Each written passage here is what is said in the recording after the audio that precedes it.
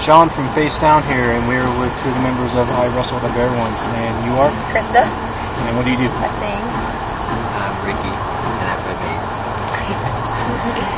Alright, I got a basic standard question that I'm sure you guys have heard millions and millions of times. What's the story behind your band name, IWRESTLEDABEARONCE? It's a really long story, actually.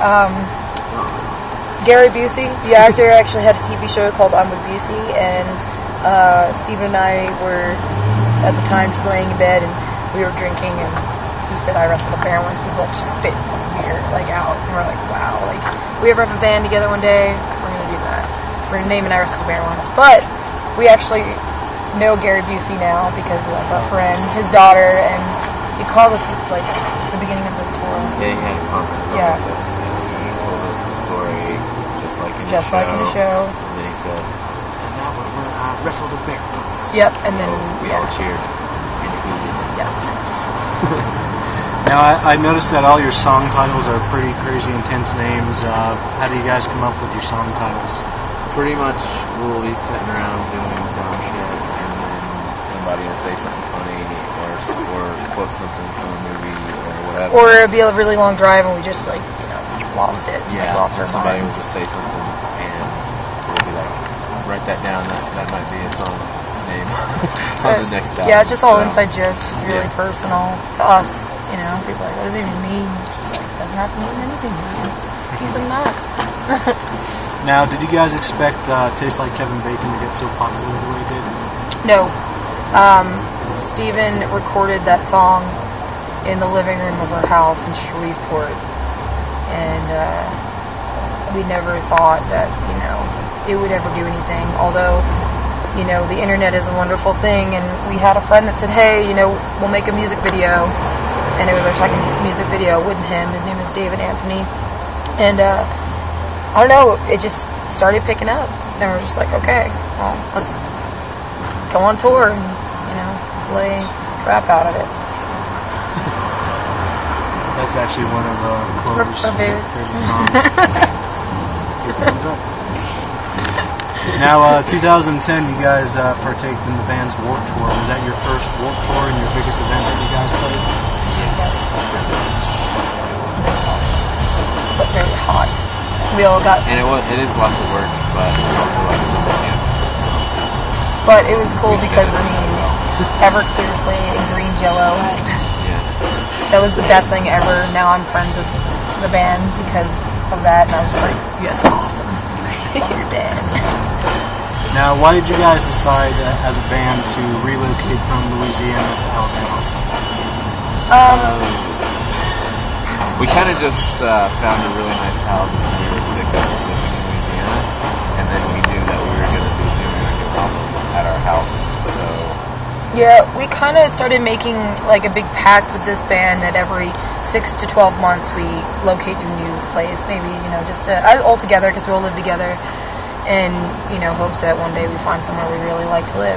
Yeah, kind of like just throwing something like dice. And after the album was done, we left immediately because Alabama was the most boring place I've ever lived. Yes, so now we finished doing some vocals in Atlanta, came home, packed up our room in a day, moved out all of our stuff to LA, practiced for a week, and went on tour.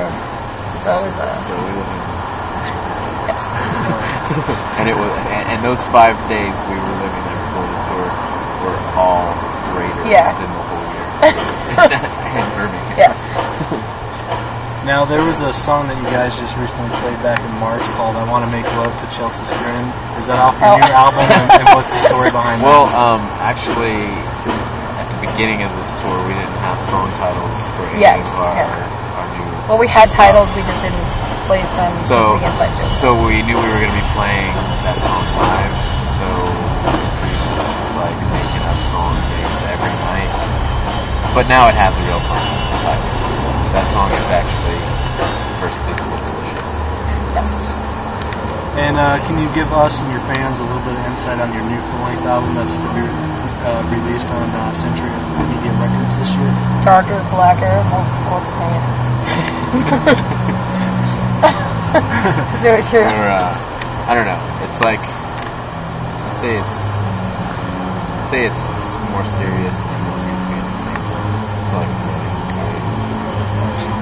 Now, your guys' music has been described as spastic blending of genres and is known for having melodic bounce-out interludes in the middle of the songs.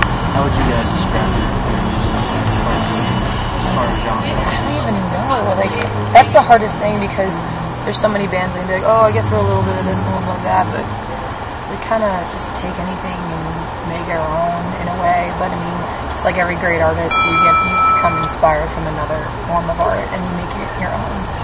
You know, so it's really, yeah, it's really it's hard to answer that, but I mean, people that don't know like what we sound like, I'm just like, well, we listen to a lot of different kinds of music. Yeah. It's like we try to play inspiration, lots of inspiration. Now, do you guys have any appreciated rituals that you do? Yeah. Yes, we do.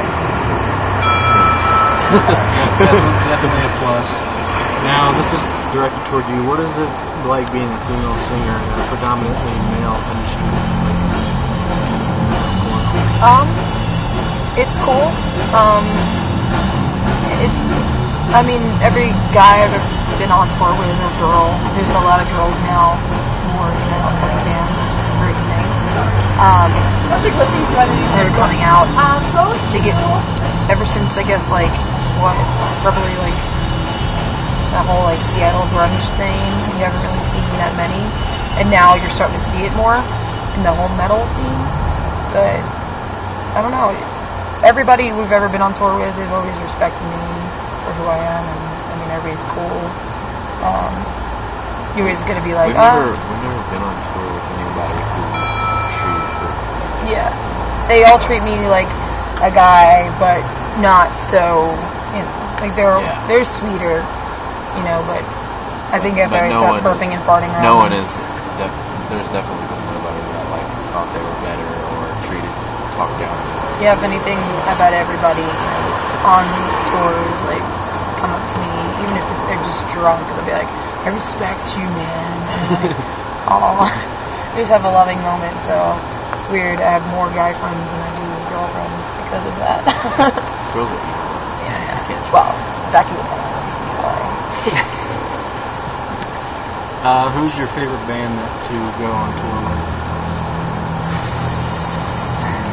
I'm gonna say that like every band we've ever been to with, we've made like really good friends. So like there hasn't been. I could think of like one band our whole career, or maybe two bands that were just like, but I was still friends with them. You know? Yeah. But best good friends are like Vienna, Horse. Everyone on this tour. Everyone on this tour we became great friends with. Just like Vinyl guys are so awesome, and everybody. I mean, we've all become. Everybody's weird at first, and you're like, oh hey, and then when you see each other, you like want to like cry, just like run up to them and give them a hug. Oceano. The thing is, we would just sit here. Like I've tried to think of it before, like who, like because we'd be like putting together a headliner, and people would be like, well, who can you think of that you would want on tour? And I would go through the list of like everyone we've ever been on tour with, and I'm just like, God. Because you're living the same life every day, and, you know, doing the same things over and over again. So they all understand it. We're all like starting to get a little loopy towards the end. No sleep, 9-hour drives. And last but not least, what can your fans expect? Any more tours, videos? Can you give us a little insight on your new album? Side projects? I mean, there's like everyone in the band that kind of works on music on their own, but I mean, there's not really any side projects. No, we're so busy. Yeah. That it's the band itself. It's its main priority, but we can't really. It's too soon to talk about the album. It's one of those things. We know we're probably going to be looking for like July release dates, but other than that, like just touring constantly here, you know, hopefully overseas again.